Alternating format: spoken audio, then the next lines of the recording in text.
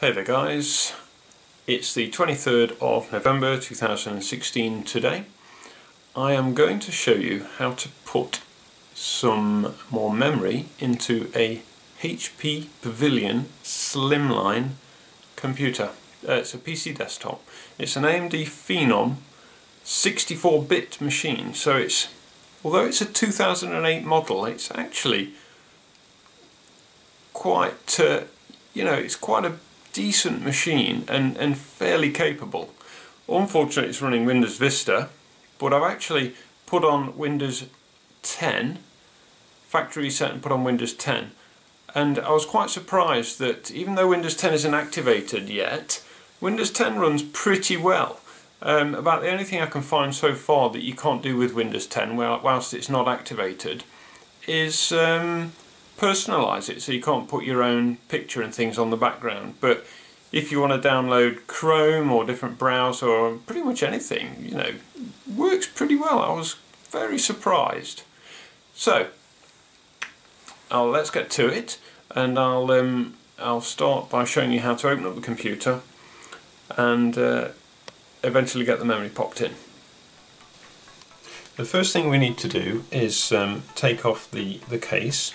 The case is held on by 3 screws at the back. This one, so I may as well do that now, no time like the present. Okay, not these two, and there's another one here, so if we just stand it up.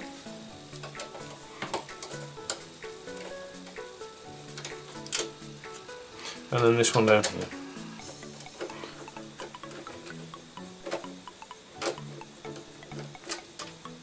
Okay, you tip the computer onto its side like that and give it a little tug there, and the back case will actually just pop off. Before we can do anything, the very first thing we've got to do is take the front fascia panel off. And to do that, there's some little clips inside, 2 at the bottom and there's 2 at the top.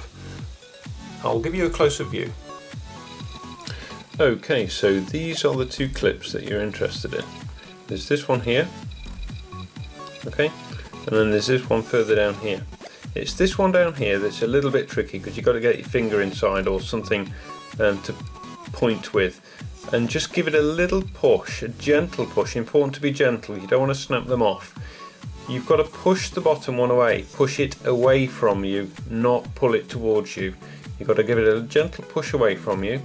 You've got to give this one a gentle pull towards you, and as you do, the front panel will just sort of ease forward. Same with the bottom ones, except at the bottom, this is the bottom of the fascia panel. This clip here, okay, unlike the top one, you've got to pull the bottom one towards you a little bit, and this one you've got to push away from you. Right, I'm going to attempt to slowly pull the front away now. So I'll start with the bottom. So that's just come away slightly now. The front's just come away sort of 1/4 of an inch. Now to the top one. So I'm just going to get my finger down inside and push that bottom clip, and I just felt it release, and then pull the top one towards me. There we go. We've got to remember to be gentle because you don't want to snap the clips off. And there's the front panel. The memory slots are hiding underneath the DVD optical drive, which dominates quite a bit of space inside the little tower. So, but before you can get at this, you've got to take this little gadget out, which is, I believe it's some kind of external drive bay. To do that, there is a little switch. It's like a little plastic lever just at the side here. What you have to do is you just lift it up, it says. There we go. And it just releases. It's literally just clipped in, and that just releases it. Right, the next step is we need to start releasing the optical drive. In order to do that, first thing we need to get rid of is this black screw here. That's holding it, that's like locking it in. Okie dokie. So I'll just undo this.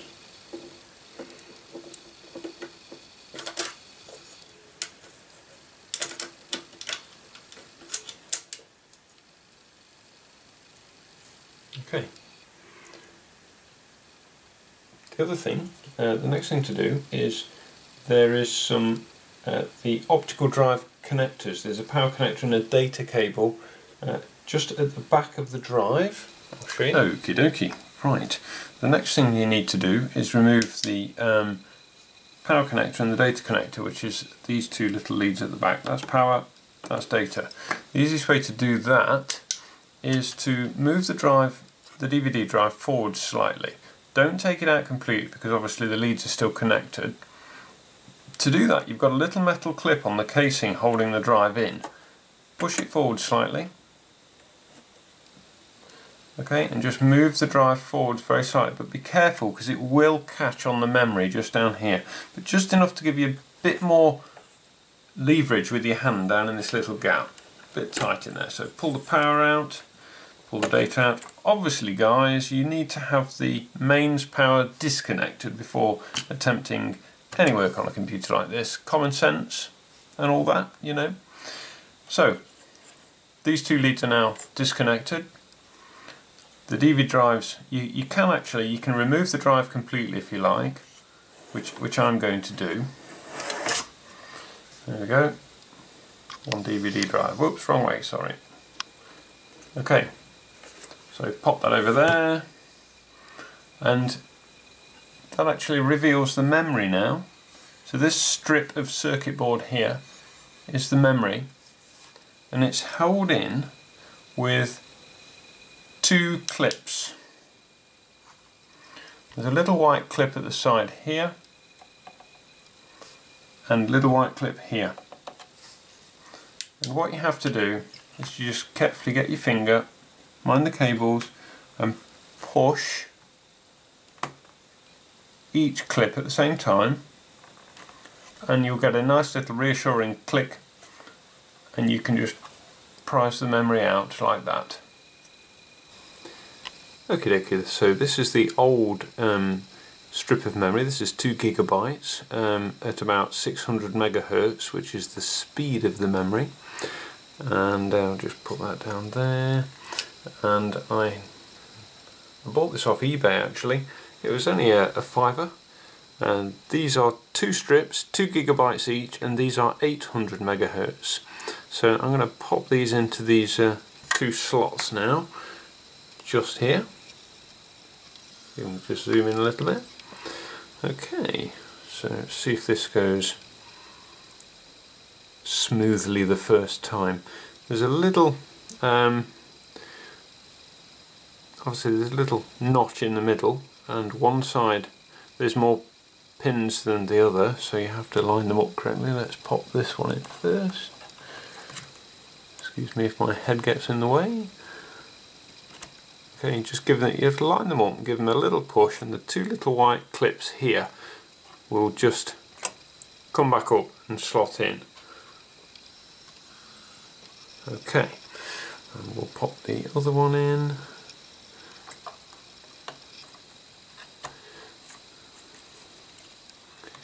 They can be a little bit tricky. That went pretty damn well actually. Pleased with that. So there we go. This machine did have 2 gigs, 600 megahertz. It's now got 4 gigabytes at 800 megahertz. So hopefully, when I switch it on, it should be running much more efficiently.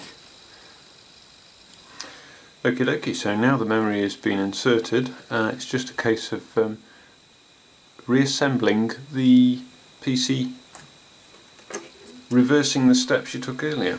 So here we have the DVD drive.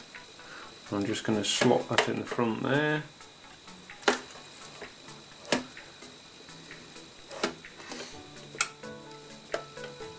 You just have to press that little switch there and press it again.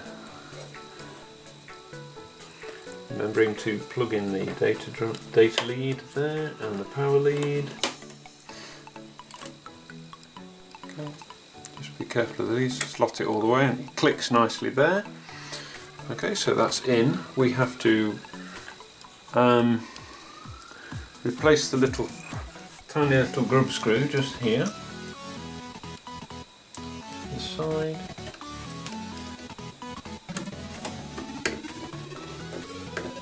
Just to hold it in that side.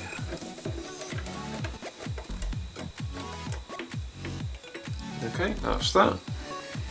There's not really much to it really.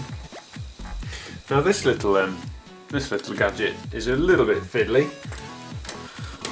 You just have to kind of line the bottom bits up with the holes in the bottom and just, there you go. That actually went in fairly easy. Okay, so then we just have to replace the fascia. Put it that way round so you can see. So this is fairly easy. Just take the face, line the little clips up in the holes, gentle tap with the hands, that goes on.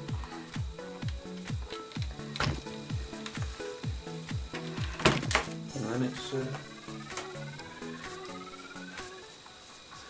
simple case of popping the lid back on. Just line up. Can be a little bit awkward.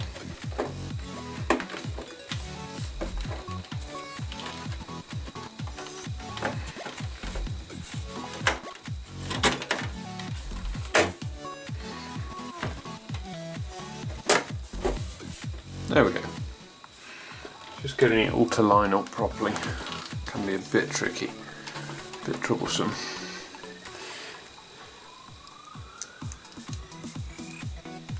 Just got to pop the screws back in, and finally the very last screw going in there. That's it, job done, sorted. So double the memory, increase the speed, brilliant, really pleased. Well guys, that's it for this one. I hope you managed to glean some useful information out of this video and that you're actually still watching right at the end. I really appreciate that. If you did enjoy the video and you found it useful, please like and feel free to leave me a comment, and if you would also like to, then be great if you're subscribed. Cheers, thank you very much. I'm going to switch this little machine on now and see how it performs. Bye.